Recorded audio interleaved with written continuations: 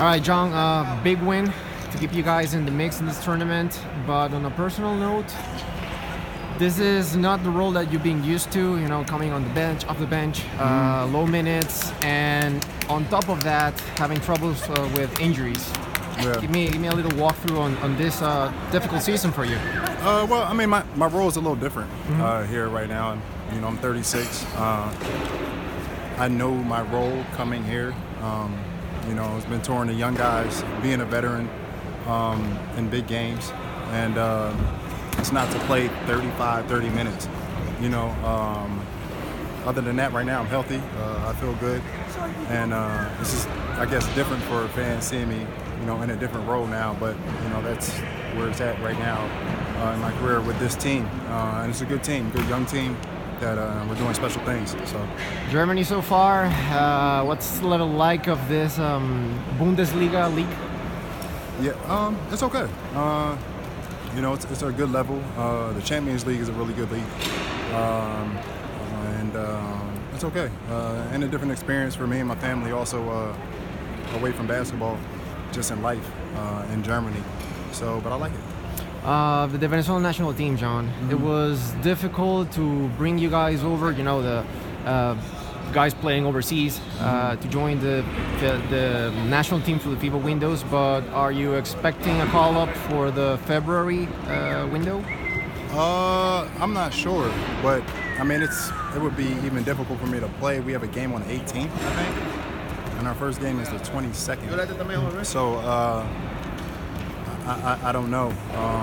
You know, I haven't talked to anybody about that yet, but it's just really hard being here, and you only have 3 days after your last game to go and play in the qualifiers. So it's just difficult for me and Gregory, actually. To wrap this up, you went on a difficult note with Bucaneros heading up to the LPB. What can you tell me about it?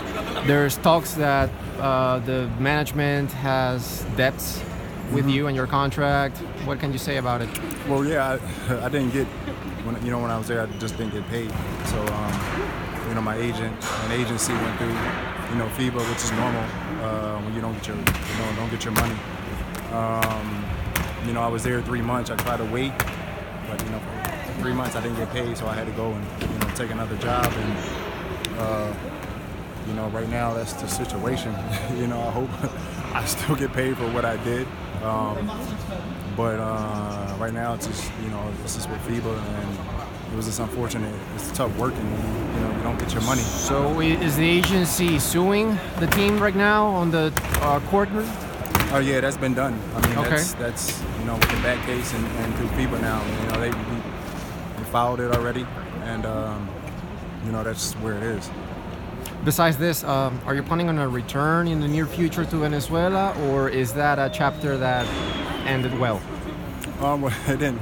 Well, right now it's not good, right? Because I was playing and, you know, I didn't get paid. If it ends well, then that's, you know, that's different.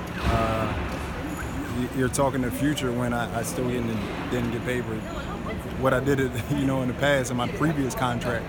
But you know, if things get better and the case ends well, then yeah, why not?